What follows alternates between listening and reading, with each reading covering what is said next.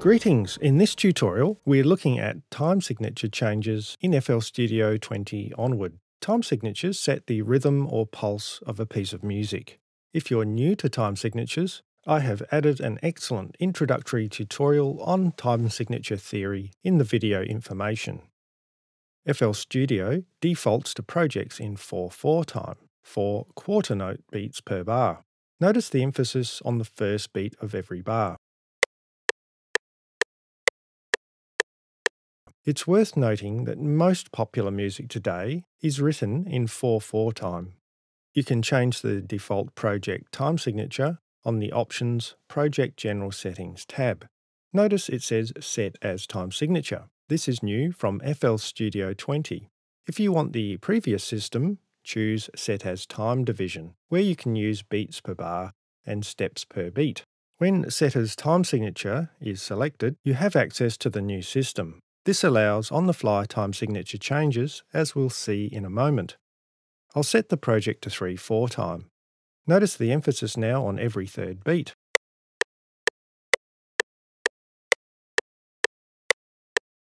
And both the grid and step sequencer have changed to show 3 beat divisions per bar.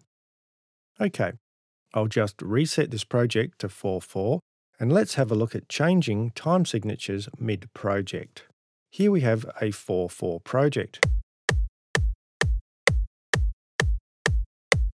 Let's say we add a new pattern and want to work in 3/4 time. So here's 3 notes. To set the pattern, you can use either the piano roll menu Add Time Signature Change, or Shift-Alt-T on Windows, and Shift-Option-T on a Mac. And let's set the pattern to 3/4. Nice, and there we have a 3/4 time marker. Note you can drag time markers around if you want. However, since pattern time signatures are independent of the playlist time signature, we now need to set a time signature change in the playlist. Similar to the piano roll, you can add one from the menu Time Markers Add Time Signature Change. Or if your pattern already has a time signature different to the playlist, you can use the pattern menu option Use Time Signature from Pattern to Playlist. And playlist time signature markers are also movable.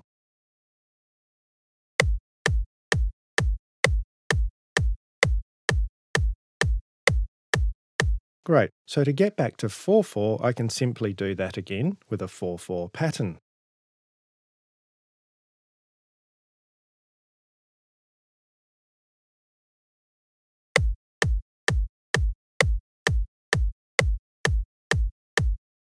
Alternatively, if you want to set a section of the playlist in advance to a new time signature, you can make a selection, then use Time Markers, Time Signature Change or Shift-Alt-T,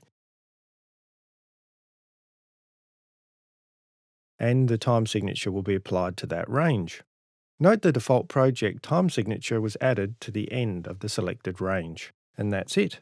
Just remember, the default project time signature is set on the Project General settings, and the pattern and playlist time signatures are set independently. As a bonus, this system allows you to stack patterns of different time signatures if you want.